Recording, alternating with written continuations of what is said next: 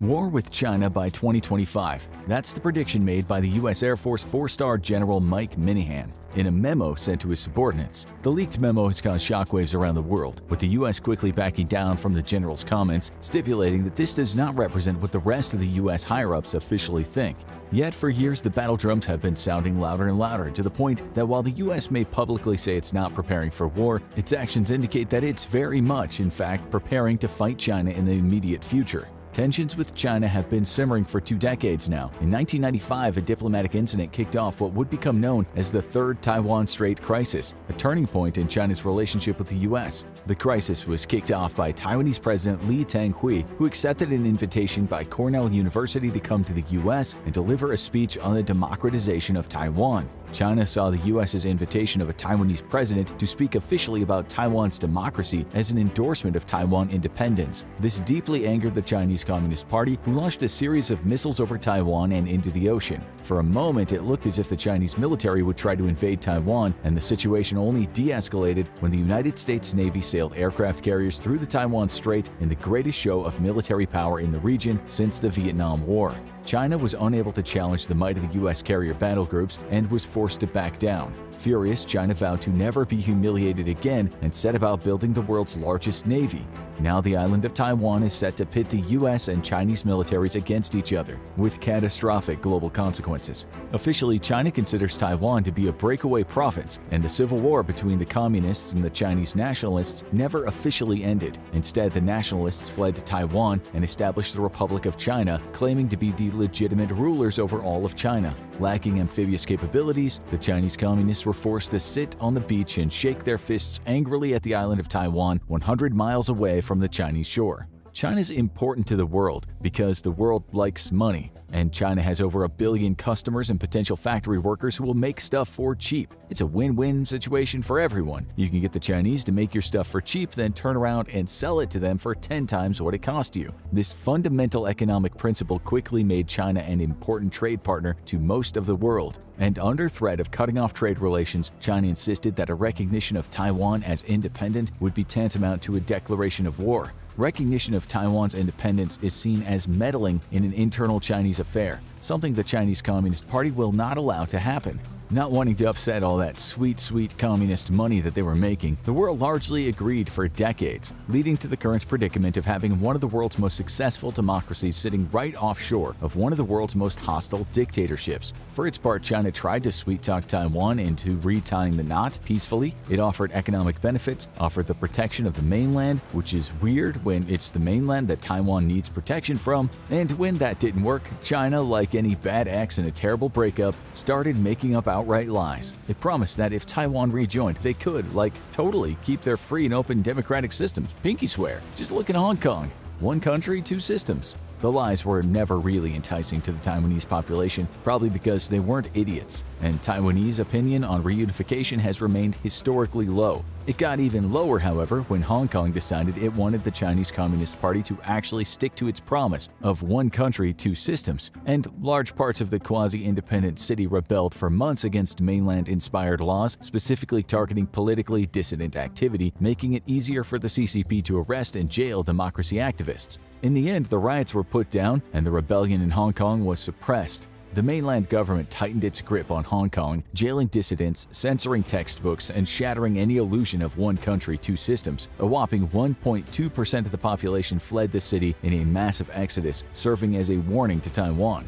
But what the Chinese President Xi Jinping can't have by playing nice, he'll take by force. Today, it's painfully obvious to the world that China's preparing for an invasion of Taiwan, growing its navy and specifically its amphibious capability year by year. In another year or 2, it's believed by many in the U.S. military that China will have the needed transport capability to invade the island. And if it wins, that's bad news for the world, which is why the U.S. can't allow it to happen.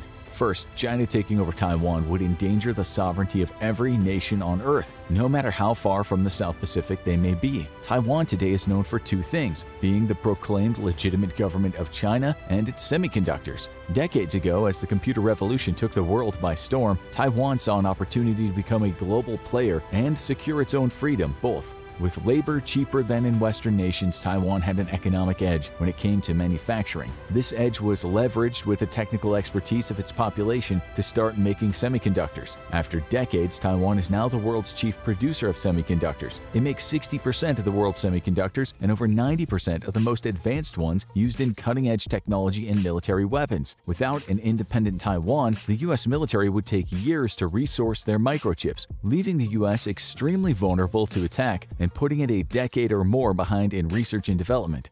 These chips are so important that they are in effect an insurance policy for the island nation, because if Taiwan fell to China, China would now have a near monopoly on advanced electronics. Any nation not towing the Chinese Communist Party line would be threatened with embargo, which by itself would be enough to crash a national economy. An actual chip embargo would gut it and send it reeling back to the 1940s. Hey kids, do you like going to see Western movies? Do you like playing Resident Evil on your game console? Do you like the freedom of the press, assembly, and having unlimited gaming time? Well, guess what? President Xi doesn't like any of those things. And if he has all the semiconductors, what President Xi doesn't like is now what you don't like. So if you don't want to be limited by the state to 3 hours of gaming time a week, yes, we said 3 a week, it's time to start caring about Taiwanese independence. The Chinese Communist Party has explicitly stated that its goal is to upend the US-led global order. It wishes to challenge the global status quo as set by Western democracies who, despite their many flaws, actively strive to expand human rights and freedoms around the globe. This is a direct threat to the authoritarian rule of President Xi and the CCP. And when China looks around today, they see a lot of unfriendly faces around them. Turns out people like democracy and not having dictators. Who knew? That's why China must use the leverage provided by Taiwan's economy to directly influence the world. The CCP has already exported mass surveillance technology to small authoritarian nations around the globe, especially in the global south, which has largely been ignored by the West. It seeks to reshape the world in its own image so as to chip away at American and European power and to ensure the security of its own Communist Party. It's a remix of the early Cold War, when the Soviet Union believed the only way to ensure national survival against the capitalist West was to export communism everywhere.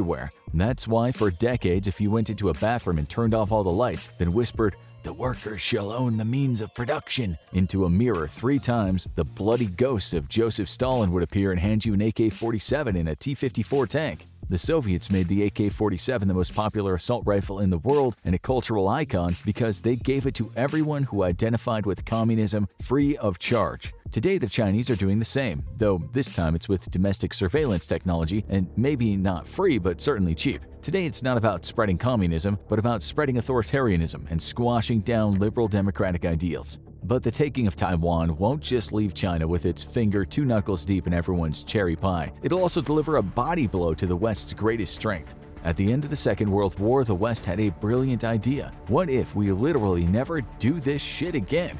Thus, the US began carefully constructing a system of partnerships and alliances that span the world, with nuclear proliferation a massive concern not just for the US but the Soviets as well. America's intricate web of alliances, partnerships, dalliances, and one-night stands grew even larger, and the US combined political and economic pressure along with promises of military aid to deter other nations from developing their own nukes. The famous American nuclear umbrella stretched to cover every member of NATO, as well as Japan, Australia, and South Korea. Cold War alliances and partnerships have become the very security bedrock of the modern world, with much of it turning to U.S. security guarantees to keep the peace. Without the promise of U.S. military aid, countries around the world would probably do much as they've done for all of history, and engage in arms races and military competition with each other. Without U.S. security guarantees to Saudi Arabia, for instance, something Americans have grown to resent after the Crown Prince murdered an American journalist, Iran and the Kingdom would have gone to war against each other many years ago, disrupting global oil trade and upending the world economy. If that carefully built network were to suddenly receive a massive body blow, the current global order would collapse in on itself, and this is why China needs to take Taiwan. The US maintains a policy of ambiguity when it comes to defending Taiwan. Yet, the quiet part was said out loud when President Biden repeatedly stated that he would defend Taiwan militarily against the CCP. This was hardly a revelation, as everyone knows the stakes are too high, but each statement by President Biden prompted China to call the US escalatory and inflammatory, despite the fact that it's their missiles pointed at Taiwan, not America's, and they add more every day. A battle for Taiwan is not just a battle for the global semiconductor trade, but a battle for the legitimacy of the American government and military both on the world stage. Simply put, if the US cannot contain China and prevent or defeat an invasion of the island, then other regional partners and allies will begin to lose faith in their own partnership with the US. Slowly but surely, the effect will spread as nations now turn to new powers and new partnerships to guarantee their security. Meanwhile, bad actors would exploit US weaknesses to achieve their own agendas, sowing further international discord and chaos. And the worse the US loses, the more catastrophic the effect to the global order.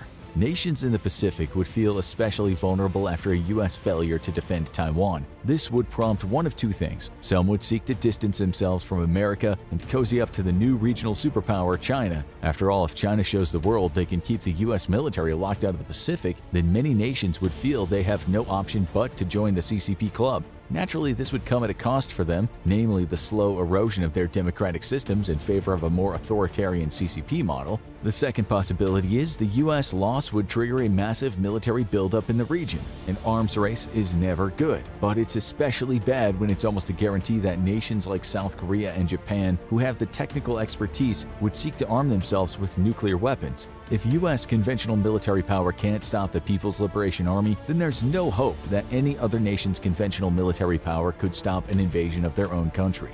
South Korea would be especially pressured to pursue a nuclear agenda as quickly as possible. Not only is the nation very close to China, but its sworn enemy North Korea doesn't just have ambitions of reunification by force, it's also a nuclear power. It would be all but treasonous for the Republic of Korea president to not seek the nuclear option. It's not just in the US's interest, but the world's, that America is able to maintain faith in its ability to provide military superiority to any of its partners or allies. The alternative is an exponentially more dangerous world. Currently, the US and its allies find themselves the Obi-Wan to China's Anakin, as in they have the high ground.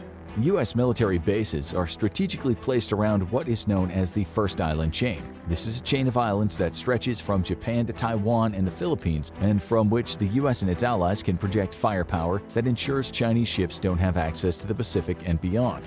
Even more importantly, the U.S. Navy and its ability to conduct global operations means that it can be deployed to two critical choke points, the Straits of Malacca and the Gulf of Oman. Both locations are natural choke points at which the U.S. and allies could blockade China's seaborne trade. With over 60% of its trade being conducted via the sea, stopping the trade arteries feeding China's economy would cause an immediate market crash. Even more importantly though, the bulk of China's oil and petroleum products all come in via these two narrow choke points. Without this trade link, China would be limited to the very little oil it can produce domestically and what it can get from its partner Russia. Russia is an energy superpower, unfortunately for literally the entire world, but its ability to export oil to China is relatively limited, only to a few major pipelines. Many of these pipelines could be easily struck by the US from the Pacific with the use of submarines and land attack missiles, choking off the import of Russian oil to a trickle. China would be forced to ration its energy resources, dedicating many of them to keeping its military and military-industrial complex running. This would lead to a massive economic downturn, the likes of which the world hasn't seen since the World Wars, and civil unrest would pose an immediate risk to the CCP's hold in power. China's developed the world's largest navy in hopes of changing its own strategic quagmire, but without a sizable aircraft carrier fleet that can challenge the US's own, it remains unable to protect its own trade. And the news got even worse for China recently, with the Philippines opening up additional military airfields for use by the US Air Force and the Navy. For its part, the United States denies accusations that it's encircled China. If by "we haven't encircled China militarily," the United States actually means we've only half encircled militarily, the most important half, then technically they are correct. A brief glimpse at the general location of the US military bases in the region makes it clear that America is perfectly poised to trap Chinese forces inside China itself. And this is why Taiwan is so geographically important to the US, because in case of war, Taiwan is a crucial link in the First Island Chain that ensures no Chinese fleet can sail to the open sea without being welcomed by dozens of Harpoon anti-ship missiles. The ocean is kind of important, even if fish poop in it. The open sea is an economic superhighway, and it's no coincidence that the vast majority of the world's goods travel by sea. Ocean trade is cheap and takes less energy per ton of good moved, which keeps prices down and profits up. Without control of the sea, no nation is truly independent, and its adversaries could always cut it off from the global economy. If China is to become not just a regional power but a global superpower, it has to break the first island chain, and that means taking Taiwan. China's ambitions and the CCP's continued survival all depend on winning a war against the United States. That's exactly what it's been preparing to do for decades, since the Third Taiwan Strait and the humiliation of having U.S. carriers sail right off the coast of China. If war did break out between the two powers, it would affect the entire world. China is a major trading partner to basically the entire world, doing over $700 billion in trade with the EU alone. As much of this trade would now be passing through a war zone, and the U.S. Navy would be blockading all Chinese trade, the entire world would suffer an economic recession. We've already seen the effects of the supply chain breaking down thanks to the COVID pandemic. This time, the supply chain would potentially be down for years, depending on how long the conflict raged. After Russia's invasion of Ukraine, many had seen the writing on the wall and started to work on diversifying their trade, or at least preparing for a disruption of Chinese trade. China has aggressively courted the EU economically, knowing that to win against the US it has to make its partners and allies hesitant to support it. Losing trade with China might be a massive enough financial hit to change the minds of many US partners and those nations stuck somewhere in the middle. However, the EU's response to a Russian invasion has made Chinese planners second-guess the continent's willingness to bear economic hardship. The Russian invasion has drawn immediate parallels to China's plan to reunify Taiwan by force, and many European countries have warned that they would support U.S. sanctions against China if it began to seriously threaten an invasion. The invasion of Ukraine has forced Europe to decide which it likes more, a healthy economy or its self-professed love for liberal democratic values. So far, it's chosen to uphold its democratic values despite serious financial pain from sanctions against Russia. Today, Russia is vilified by the majority of the world. The nation's become an international pariah, and its economy is unwinding from the effects of extreme sanctions that only grow the longer its war against Ukraine rages. China has seen this as a direct parallel to how the world might react if it invades Taiwan, especially if it's the aggressor. And China would have to be the aggressor in any campaign to take Taiwan. If it wishes to succeed, it would have to attack the U.S. military in the Pacific with a bolt-onto-the-blue attack. The two nations' abilities to deliver catastrophic blows to each other's warfighting ability means that victory will heavily favor the side that can strike first. This incentivizes China to bear the burden of being a global villain and attacking U.S. forces first, even if it inevitably uses a false flag attack to justify an invasion of Taiwan. China's only hope for victory is a rapid occupation and an end to hostilities, but it can't accomplish this without knocking the U.S. military out of the Pacific. A bolt-onto-the-blue attack would allow it to devastate U.S. military forces in the region with long-range standoff attack weapons, cruise missiles, and ballistic weapons. In recent war games, China was able to destroy 90% of U.S. military hardware in the opening days of the war if it struck first and had the element of surprise. This would risk turning China into a global pariah state, much like Russia, yet President Xi Jinping and the CCP itself have all but staked their legitimacy on the reunification of Taiwan. President Xi and the CCP have promised the nation, the world, that they are now a superpower. And now over 1 billion Chinese people are looking at them and how they handle the rebellious Taiwan and the U.S. military giant that protects it. War by 2025 might be all but inevitable. Now go check out China and Russia versus NATO, or click this other video instead.